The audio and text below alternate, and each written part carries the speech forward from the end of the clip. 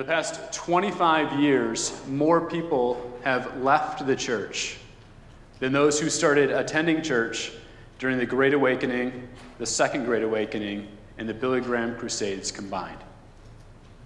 The Great Awakening, Second Great Awakening, the Billy Graham Crusades combined, that amount is less than those who have exited the church in the past 25 years. It's not something that happened simply with lockdowns or restrictions of the pandemic, although that sped up some of the process. Jim Davis and Michael Graham discuss in their book, The Great Dechurching, several categories for those that are leaving the church. But two basic categories are helpful for us to think about this morning. The casually dechurched and the dechurched casualties. The casually dechurched and the dechurched casualties. The first is those who gradually drop off the radar. It could be because of relocation, change of life circumstances, or more. The group typically didn't intend to stop coming to church, but over time, they get out of the habit, they grow more irregular, then they stop coming altogether. The dechurched casualties are those who have experienced deep hurt from the church and often refuse to go back because of what they've experienced. When we think about how to be a healthy church in a dechurched age, we need to think about both types.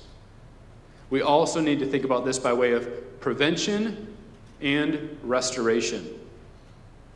A healthy church will be one that, by God's grace, prevents future dechurching, and one that can be a place of restoration and reconnection for those who've become disconnected. I believe that our church is perfectly primed to have tremendous impact in a dechurched age. How does that take place? How are we healthy in a time like this? I want to think through three images this morning. Three specific images that if we grasp these, if we capture this, and we don't have time to address them all comprehensively, but hopefully just give us little pictures for what this might look like that we can think upon, that we can ruminate over as we think about being a healthy church in a dechurched age. So by God's grace, just give us a heads up where we're heading, and then we'll unpack each of them. By God's grace, let us strive to be a safe house for the hurting, a greenhouse to grow, and a lighthouse to the nations. A safe house for the hurting, a greenhouse to grow, and a lighthouse to the nations. We want both preventative and restorative measures when it comes for those who are leaving the church. First, we want to be a church that people don't want to leave. A safe house. Perhaps you're here for a bit, to get a degree, to advance your career. Whatever the case, we want this to be a safe haven for you, a place that's difficult to leave. And if the Lord were to take you somewhere in the near future, it's hard. There's a sting because you loved your church. Maybe it's a place of healing from past church hurt or from difficult life circumstances. If you're a regular part of this local church, my hope is that you can be a contributing member so that we are a safe house for the hurting. There's a precedent for being a safe house for the hurting, a precedent in the character and nature of Jesus himself. This in Matthew 11, 28 and 29. Come to me, all who labor and are heavy laden, and I will give you rest. Come to me, all who labor and are heavy laden, and I will give you rest. Some this morning need rest. Some this morning are burdened. So that sounds good. Life is hard. Life is difficult. Then it talks about the character and the nature of Jesus, his very heart. It says, take my yoke upon you and learn from me. Why? Because I am gentle and lowly in heart, and you will find rest for your souls. In Christ there is rest. Jesus is gentle and lowly in heart. Some of you may be aware of Dane Ortland's terrific book on the topic called Gentle and Lowly. where he unpacks the importance of this statement and how it's etched throughout the pages of Scripture. Jesus isn't looking to pounce on you. He has a disposition of gentleness to all who come to him. Davis and Graham, in their book, The Great Dechurching, write this: over the past 50 years, it appears fewer people are asking, is Jesus true? And more asking, is Jesus good? And is Jesus beautiful? Unfortunately, we can communicate the truth of Jesus in a way that undermines his goodness, that undermines his beauty. As we strive to be a church that is good, beautiful, and true, we need to recognize that unfortunately this isn't always the case. As one apologist put it, maybe not super eloquently, but truthfully, many dechurched people we encounter may instinctively see Christians as jerks. What's your initial reaction to that? Is it defensive? Does it wonder why? Does it understand why that could be the case? If we're going to be a safe house for the hurting, we can do this first by remembering Jesus is gentle and lowly. Remembering who our Savior is, his disposition towards those who are hurting. We can also do so by having a clear position and yet a gentle posture. It's hard to be a contributing member to a safe house when we live in a world of echo chambers. We live in a tribal world, a world that's out for my team, my tribe. We even hint at phrases or things that might signal that we're on somebody else's team so we know if they're the good guys or the bad guys. We might even drop politically charged terminology in order to assess that, like where do you align? Are you on my team or not? These are the tactics of tribalism, not Christian unity. This is the posture of hostility, not the posture of love. We will have various positions, and some of them will differ within this congregation. Sincere convictions that we dearly care about, but that we can disagree with compassion. There are other things that we must hold together as a local church. Positions that Scripture clearly teaches that we cannot compromise on. Firm positions, and yet we can be loving and gentle in our posture towards others.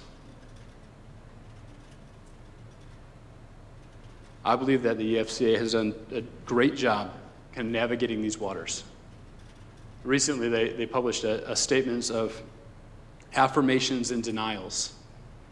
These are things that we cling to, and these are things that we don't.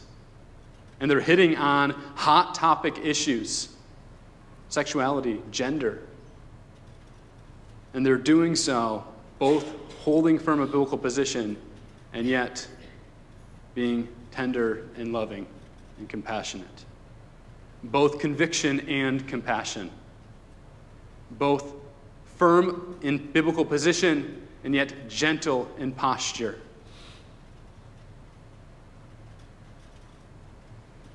We read from the EFCA Statement of Faith, specifically on gender.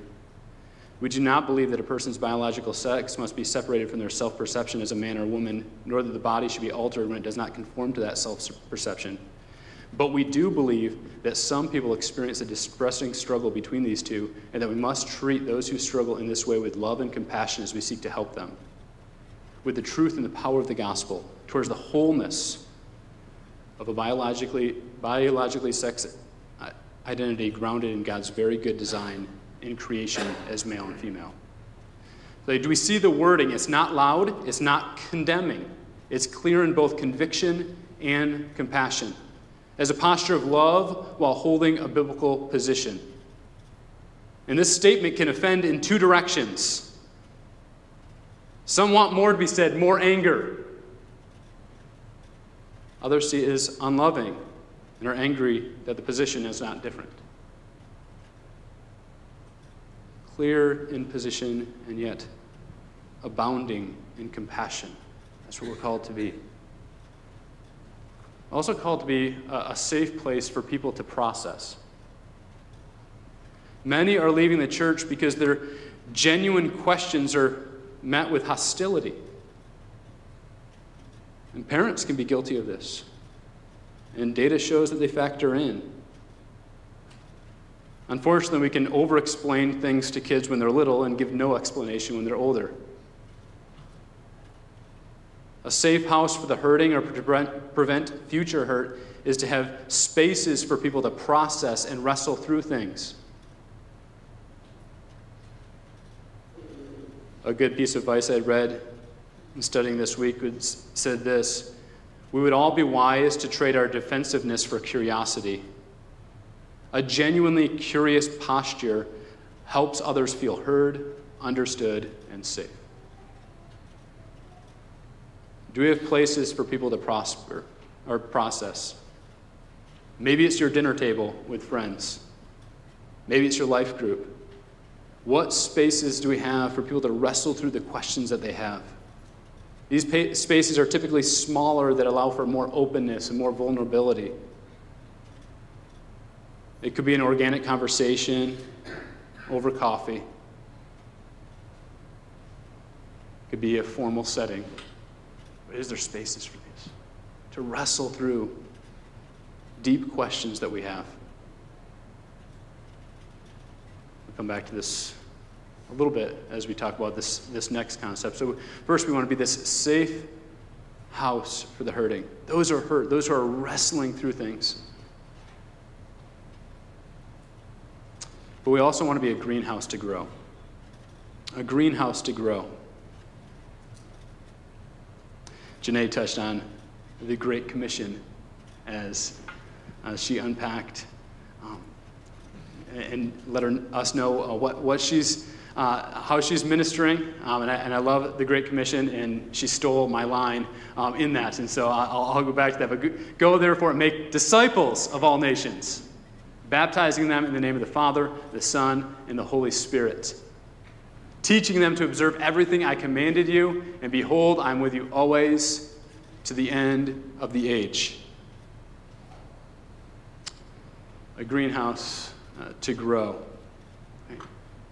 Go and make disciples, not converts. Right? Commissioning disciples to have a life of making disciples. It's not just true for that at that time, it's a commission to all who follow Christ. And this can and should take place in the local church as well.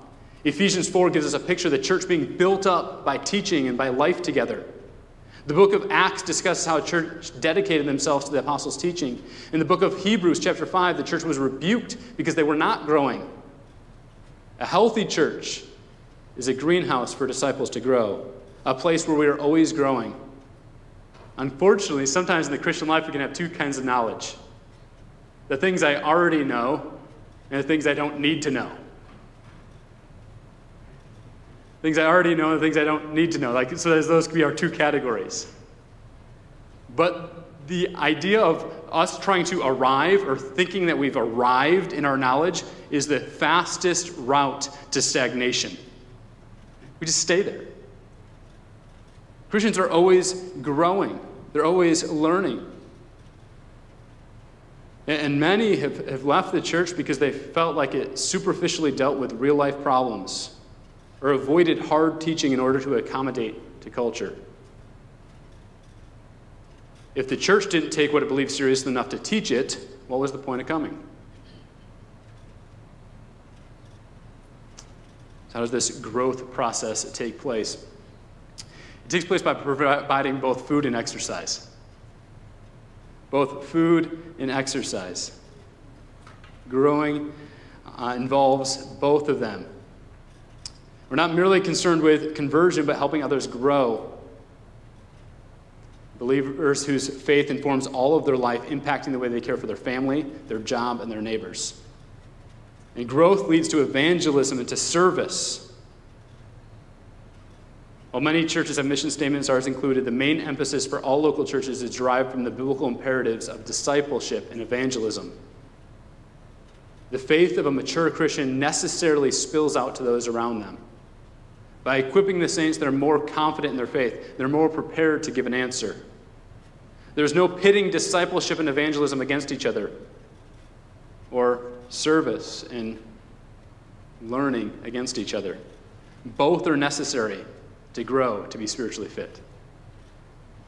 Now, if we're somebody to work out and wanted to build muscle, what's necessary? Okay? What's necessary if you want to build muscle? You need a high-protein diet. But you can't just have a high-protein diet. Because if you just keep eating more and more, I'm bulking up and I'm never exercising, well, that's just going to turn to sluggishness. You're just having excess calories. There's no muscle development. No, you need the right nutrition, but you also need the right stimulus. You need the right exercise. You need to signal to the muscle, hey, I need to grow. There's something taking place here. In the same way in the Christian life. Some of us, we love to learn. We love to dive in. We could study all week. And yet our service, our reaching out is lacking. We're gorging ourselves on even a good diet, but not having the proper stimulus to grow. And others, we serving, and not feeding yourself well. And that doesn't end well either. About a year and a half ago, 2 years, I said, I need to lose weight. And so I need to go on this journey. And so over the course of 9 months or so, I lost 50 pounds. And near the end, I was really cutting because the beach was coming, right? And so I was really cutting, but I was still doing, my food intake was reduced, but I was still exercising a lot because I wanted to maintain that strength. I wanted to look good. And so I was still going. And one morning I was taking a shower and I passed out in the shower. And I got up and passed out again. I didn't have enough nutrition to sustain exercise. Both are necessary. Some of us may be burned out from the church. Serving, and not being fed. Burnout. Others are being fed, being fed, and you're not growing because you're not serving. Both are necessary. And I love the opportunities that we have to even exercise, to be able to have these things like community events, weekly service, like loving our family well. And I've personally seen this in real time. People start to have like their muscle shrink because they're not serving. Perhaps they were overcommitted at one point and they pull back so much that they're affected. Like an athlete who wears a cast or is in a hospital for a period of time, they start to lose muscle mass. The good news is there's muscle memory. You didn't lose what you know. You can jump back in. You can exercise those muscles again. If you want to grow, I'd encourage you, be involved at least one smaller group setting. And serve in some way. The setting might be life groups, equipping the saints' time, Bible study. Each of these benefit in various ways. It'd be great if you're plugged into all of them. But if you're not plugged into one, pick one and be consistent. It allows you to know others better, to learn in a different way. It helps you to know and be known by those around you. And serve. We're a church where everyone's serving. It's one thing we're trying to instill in our kids if you see them handing out the bulletins as you're coming in. Church where service just makes sense. And this is a church that serves, and we love that. So many people serving in a variety of ways all throughout the week. Growing also gives confidence and patience when sharing. if we are growing in our understanding, if we are growing in our maturity, that allows us to slow down and understand where others are coming from. It allows us to have a certain level of confidence that we can be patient with others.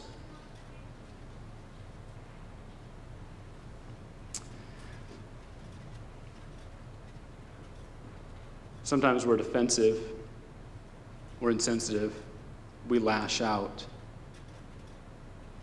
when others are wrestling through and have true questions in their faith. And the reason we're defensive, the reason we're lashing out, is because we have doubts ourselves. We're not well-grounded ourselves. The more well-grounded we are, the more patient we can be. The more we can sit in the posture of listener and try to understand where they're coming from, how we can best teach them based on where they're coming from.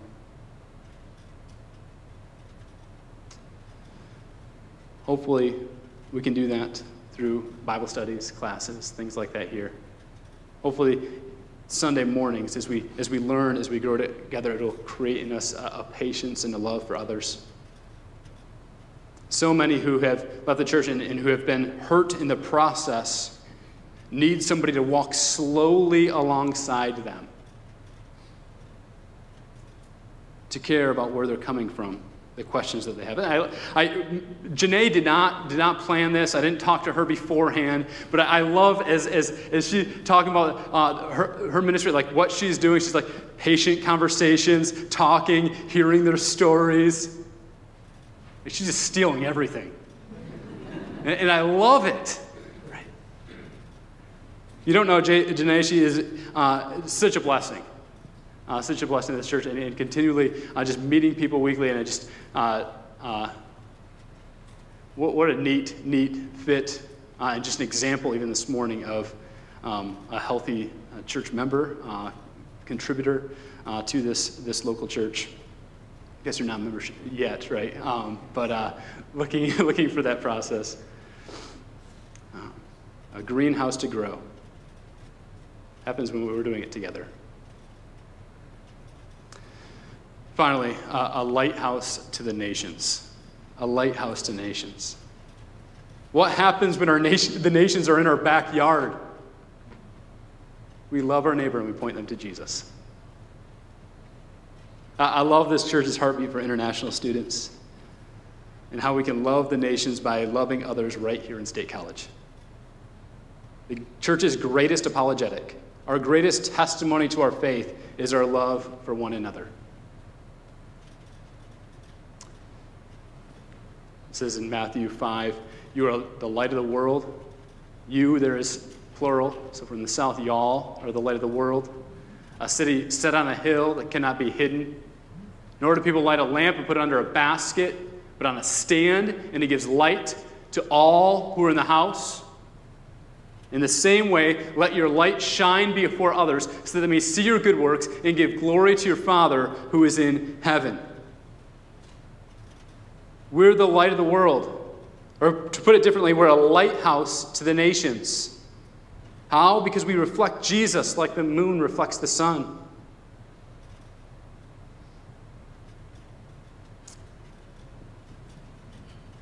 When this takes place, they see our good works and they understand it's not us, it's Christ in us, and that's how God is glorified. So how does this happen practically? How do we practically do this? Well, we can be a lighthouse to the nations by coming to worship. Right? That's not super practical. Right? Think about this. In an age where individuals clamor to make much of themselves, where they're endlessly divided, we can show another way forward simply by coming to worship the true King. How are we a light in a dechurched age? By being a churched people. By understanding that God is worthy to be worshiped. That our presence matters. That others need us and we need them. And it matters if we want to hand our faith to the next generation. The way forward can be shown through the past. In the 2nd century, we find these words describing Christians. I love it. Christians are not distinguished, this is the quote, Christians are not distinguished from the rest of mankind by country, by speech, or by dress. For they dwell in Greek or barbarian cities according to each man's lot that has been cast, and follow the customs of the land in clothing and food and other matters of daily life. Yet the condition of citizenship which they exhibit is wonderful and admittedly strange. They live in countries of their own, but simply as sojourners. They share the life of citizens. They endure the lot of foreigners. Every foreign land to them is a fatherland, and every fatherland is a foreign land. They spend their existence upon earth, but their citizenship is in heaven. They obey the established laws, and in their own lives, they surpass the laws. By simply living faithfully in this world, Christians are the light of the world. The passage doesn't say that we become the light of the world, but that we are the light of the world. We simply need to be what we already are. Coming to worship is a practical indication that our allegiance is to another, a kingdom that's not of this world. We come to give to God what is God's, us, ourselves. We also need to guard against obscuring our witness through our sin. We can hide this light under a basket by the way that we treat one another. We can obscure it by dividing over things of this world. Many of the Dechurched say they left because of how politically charged the church was. While our faith certainly has political implications, good Christians can and will differ on the way those implications are implemented in a fallen world. When we start to adopt the divisive attitude of this world around us, we aren't showcasing that our citizenship, a citizenship that is wonderful and admittedly strange, a citizenship that's in heaven. We can also be a lighthouse to the nations by caring for others. A citizenship will be marked by our love for one another. This week I heard a story about one of our members taking a young mom in need in our congregation to the hospital and sitting with her for several hours. She didn't do this for acclaim. Didn't do this so that it would be mentioned. She did this simply out of love. And this is the body of Christ. The body of Christ caring for one another and loving each other is a terrific apologetic to a divided and fighting world.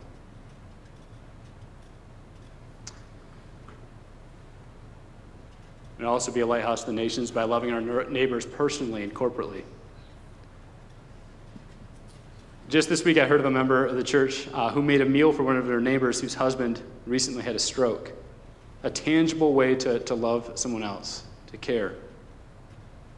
We should look for practical ways to love others while also seeking opportunities to love them spiritually.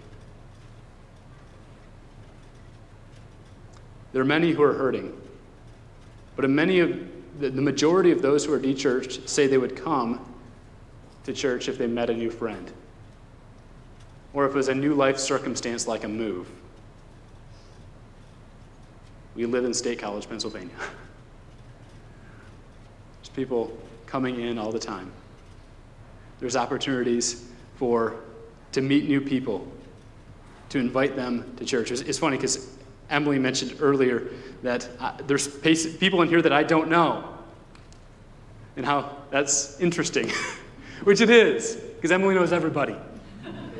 And it's hard to go to even an event and you're meeting new people and you're like, how did you come? How did you hear about this? Well, Emily invited me. It's a practical, and a lot of times it's, how did you meet her? I don't buy nothing, or there's different ways that just practical little opportunities that I met her this way and she invited me. What a neat example of just practical invitation and loving others. We can also love our neighbors corporately by caring for them through ministries that we support. Out of the Cold homeless ministry, pregnancy resource clinic, ministries that we support, missionaries that we send to love others around the world, campus ministries that we support. Those who are involved in a campus ministry and the local church are 3 times less likely to leave the church.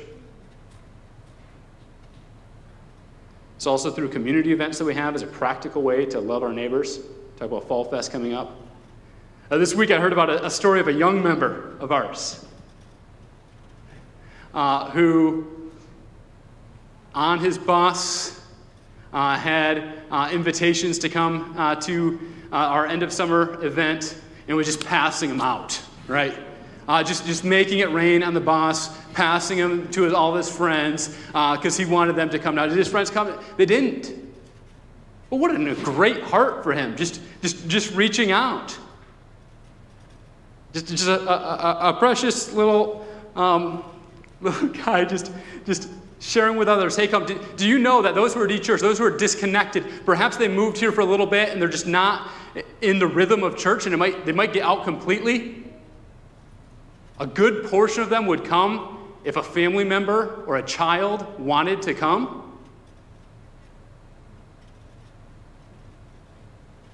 Passing out cards on the bus as a missionary. Amazing, practical, simple, a way to love, a way to be a lighthouse to others. What if we had this kind of invite culture here at Blue Course Community Church? For some, the first step might be an event, a great way for them to get to know the church a little bit, to get to know others. End of summer celebration, I had great conversations with people from all over the world. Conversations I'd never have if I invited them, hey, come here and let's talk about Jesus. I might have that, but if I'm just watching their kids in the bounce house and they're talking about, hey, we appreciate you putting this on, and here's our life story, and they're just opening up, well, what a great opportunity. 51% of those who are dechurched say they would come if they were invited by someone. And we have a unique situation because many say they'd come if they were invited by a new friend or if they had a new life circumstance. That's us. Being here, we have an opportunity to be a safe house for the hurting, those who are passing through, maybe those who have experienced hard times in their other church, and they're saying, like, I don't know if I'll ever give this thing a shot again. Their kids are disconnected, and they're not connected either. We have an opportunity to love them well. We have an opportunity to reach out to others well. And perhaps you're passing through, and hopefully during this time we can equip you well.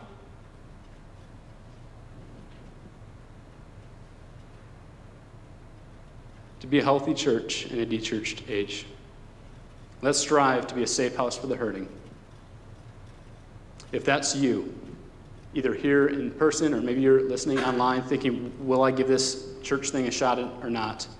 We want you to know that we care. And I hope that we can be a church and trust that we are a church that can reflect the love of our Savior, who is gentle and lowly in heart. Unfortunately, we will fail to do that perfectly, but He will never fail you. And I hope that we can be a place where you can come and be equipped to know what you believe and why you believe it. I think that will help you personally and allow you to be patient with others as they wrestle through their doubts and questions. I also hope that we can reflect Christ to the world around us, a lighthouse to the nations.